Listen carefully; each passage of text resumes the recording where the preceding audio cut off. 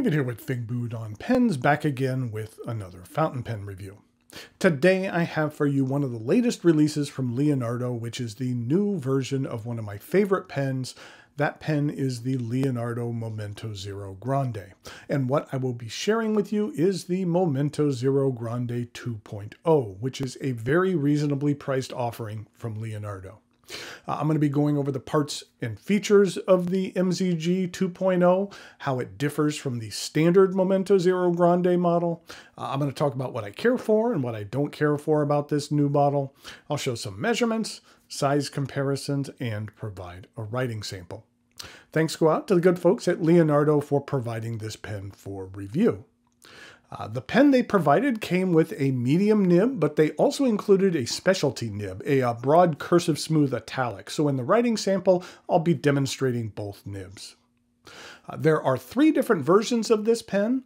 There is the Sea Anemone, then there is the Stardust, and then there is also the Baobab.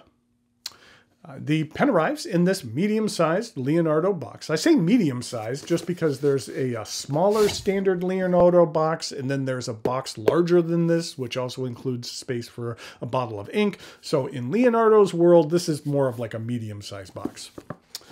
Inside, we have a use and care guide, and then we have the pen. The version I have is the Sea Anemone. I really like the colors of the striping of this material.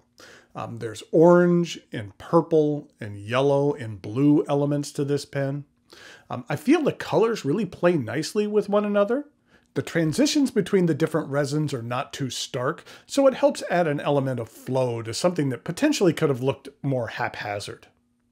Now, there is one main difference between this 2.0 model and the original. And when I say the original, the Momento Zero Grande comes in many different models which can differ slightly. Like some have pointed tips and some are more rounded. Then there's a variety of different band styles. There's two different kinds of sections. Some have a piston, others utilize a converter. And there can even be a different transition from the end of the cap to the barrel. So there's a lot of potential variety. What the 2.0 offers is a piston filler with an ink window. And I'll show you more about that ink window here in a minute. But let's start by taking a look at the top of the cap. It comes to a rounded point. This transitions into the clip. I've always really liked the Leonardo clips. Compared to other pens, the clip on this pen, as well as other Leonardo pens, are a bit on the shorter side in relation to the overall length of the cap. This is a bit of an homage to vintage Italian pens, which had shorter clips. And it works well in materials of varying sizes. The cap angles up until about an inch from the end, where it straightens out, and there are three rings. On the back side of the cap, it is engraved with the company name as well as the number of this particular pen. These are not limited editions, but many Leonardo models are numbered. There is a stair-step transition from the cap to the barrel. The barrel is straight only for about a half an inch before tapering down at an even rate of decline, and at the end there is a band signifying the beginning of the piston knob. Then the end of the knob, like the top of the cap, comes to a rounded point. The cap twists off in just over a single rotation, and underneath you are presented with a stainless steel number 6 nib. I'm really fond of the stamping on this nib, which could really be found on a number of Leonardo pens. It just has a really nice aesthetic to it. It'll depend on your retailer of choice, but this pen comes in a variety of nib sizes. Gold nibs are also available at an additional cost. Some retailers even offer a gold number 8 option. I mentioned it up top, but I also have one of their broad cursive smooth italic nibs, which I'll be demonstrating during the writing sample. And here's a look at the plastic feed. The gold nibs are equipped with ebonite feeds. This 2.0 model doesn't have Leonardo's stair-step section. This one begins with the flare and then slightly angles up until you reach the cap threads in the aforementioned ink window and a medium-sized step up to the remainder of the barrel. As I mentioned, this is a piston filler. I really like the design of this ink window. When the cap is on the pen, the window is hidden. It is large enough to give you a good look at your ink situation, but not so large as to break up the overall aesthetics of the pen. I feel it really fits in well as opposed to dominating the design. The pen is plenty long enough to use unposted. With the name Grande, it better be. The cap does post. It does post securely, and while the cap is not overly hefty, I do find that it backweights the pen just a hair, not much. It's one of those things where if you're fond of posting your pens, then you'll probably be fine with it.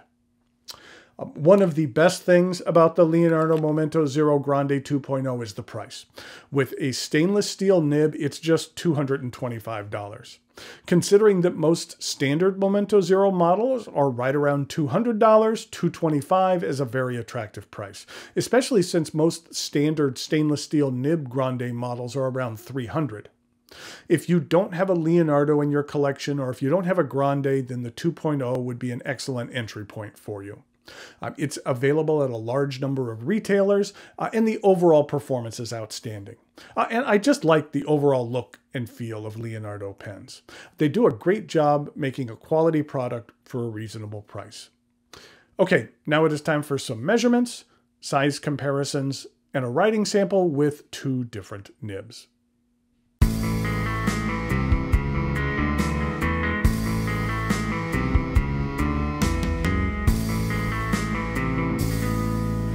Here we go with some size comparisons of the Leonardo Momento Zero 2.0, and this is the Sea Anemone. Wanted to give you another closer look at this material. I just like it. I just think that the colors play nicely with each other, and they look nicely all put together. In regard to some other Leonardo pens, this is what it looks like next to another Momento Zero Grande. This one is in Jonathan Brooks' primary manipulation. And then here it is with a Fiore Grande from Leonardo. And then this is what it looks like with a standard Momento Zero. And this one is in the Mango.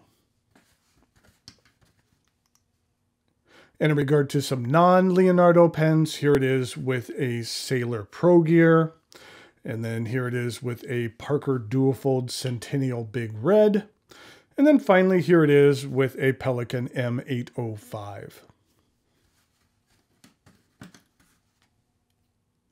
In regard to some uncapped comparisons, here it is with the Pelikan M805.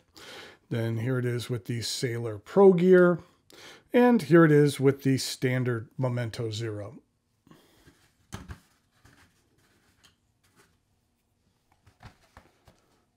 Here we go with the writing sample for the Leonardo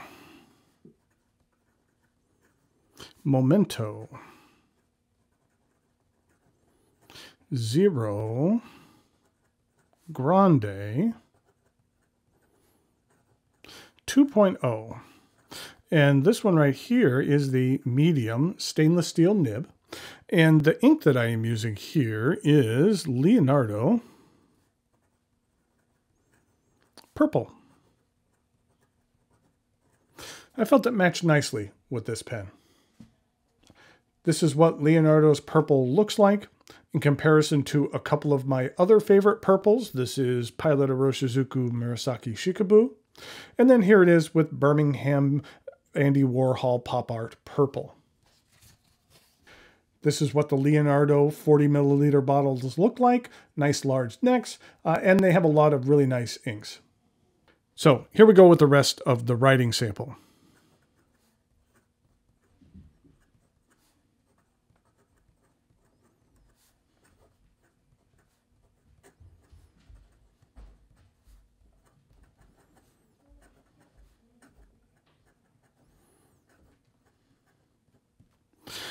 Their medium nibs are very pleasant. I've been fond of Leonardo's nibs.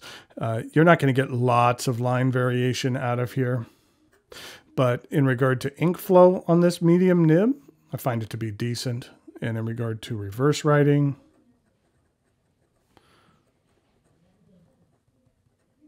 it is a little bit on the scratchy side. In regard to some fast writing,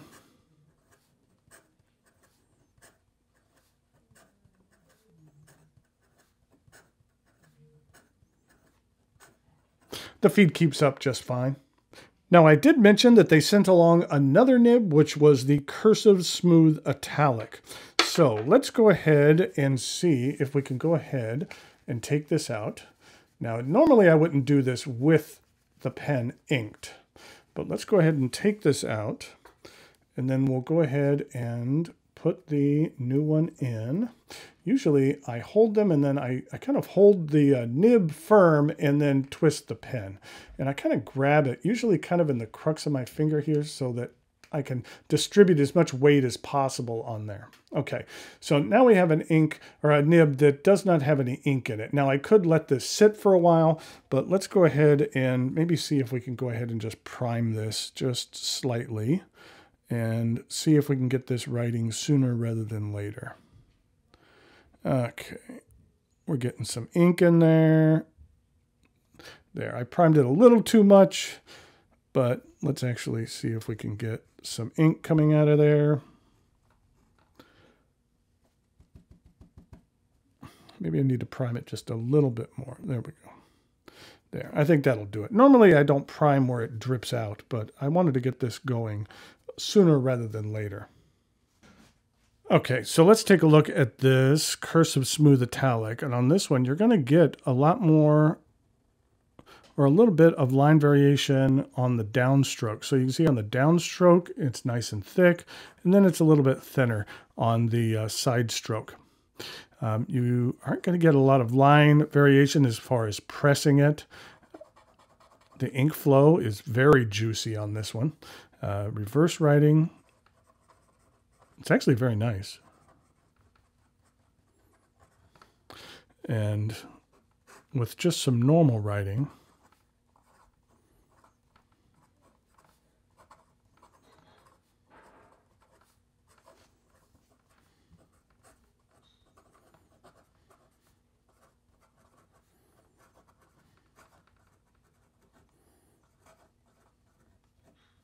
it's very nice that it has a little bit of feedback to it, and that it does provide a bit of flair to your writing without much effort to it. So it's nice. I'll enjoy playing around with this. I think I'm going to leave this nib on this particular pen so I can play with it a little bit more.